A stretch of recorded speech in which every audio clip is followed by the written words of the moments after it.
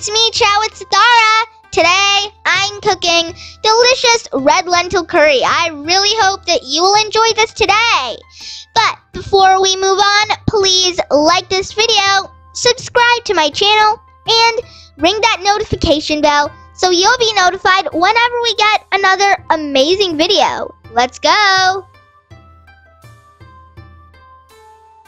So guys, I have all my ingredients here on this tray. Here I have grated coconut, chopped onions, curry leaves, and here I have my red whole lentils, and they are also called Masoor dal. Here I have salt, garlic cloves, tamarind,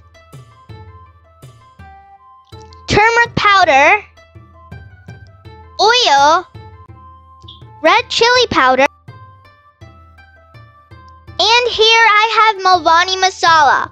It is a very special spice, and if you do not have Malvani Masala at your home, you can just use Garam Masala. But Malvani Masala is for the smell of this recipe. So here I have my lentils, and I have soaked them overnight. Now I'm going to boil them for 10 minutes. I'm heating up some water,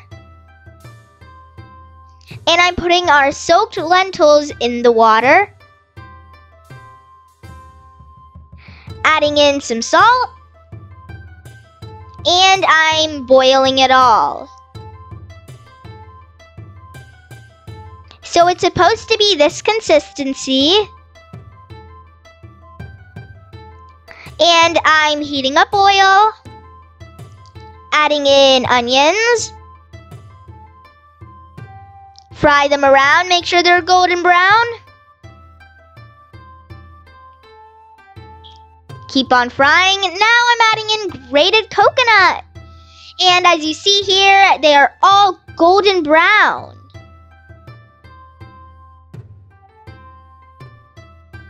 Add in some tamarind, fry it around.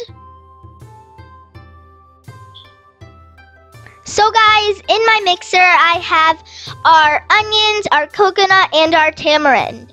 Now I'm adding in our Malvani Masala, turmeric powder, and red chili powder.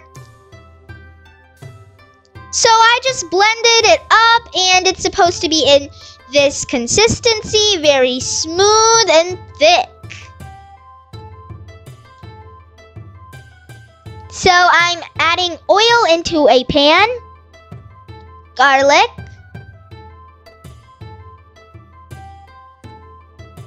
curry leaves, and our lentils.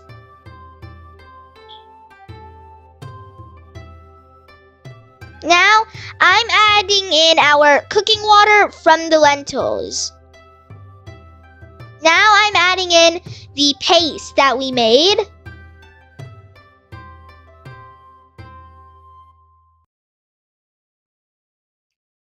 Salt. And now I'm just going to stir and boil this.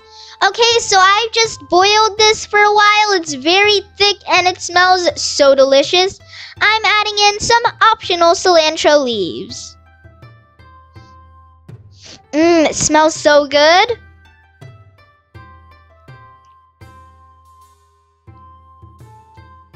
And guys, that is our delicious lentil curry recipe, and the best part is, it doesn't have vegetables.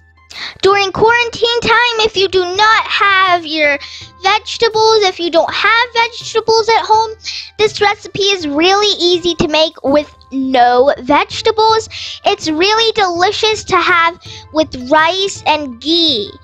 And I really hope that you enjoyed this video today. If you like this, please also share this video with your family and friends so they can cook with you. Bye! I'll see you in another amazing video!